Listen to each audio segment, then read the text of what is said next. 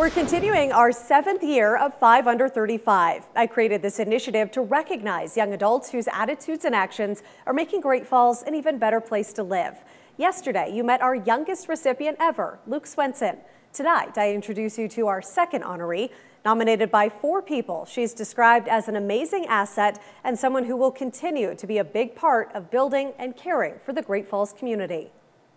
Jami Wald walks by a picture of her cousin Tyson every day at work. To know that what I'm doing is in his memory, I just feel honored. Her passion for helping others and being involved with nonprofits stems from him. I have a cousin who, when I was younger, he did pass away of cancer.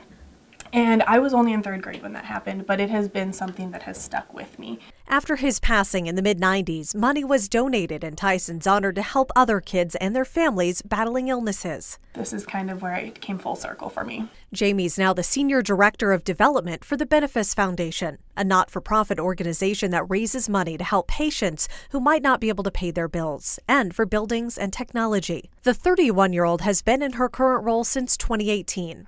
Jami was born and raised in Great Falls, graduating from Great Falls High in 2006.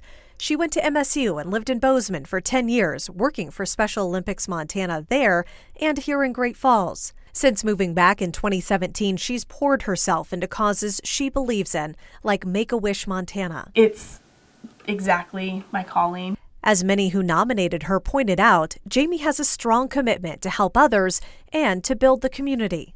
I think we're at a good place here. I think that we have a good community, and I think that we're really on our way to just exploding. Jami Wald, one of KRTV's 5 Under 35. As part of the 5 Under 35 program, I ask each honoree 2 questions that are meant to spur conversation and thought in our community. Those 2 questions: what does Great Falls have going for it, and how can Great Falls improve, specifically when it comes to the young adult population? Jami says she's encouraged by the young adults who have chosen to stay or come back to Great Falls to make it their home.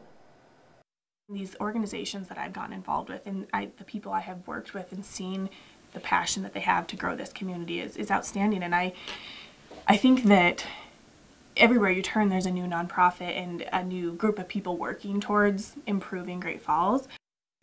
Jami says she thinks Great Falls can improve by young professionals learning and understanding how their dollars and volunteer hours can impact and grow the community.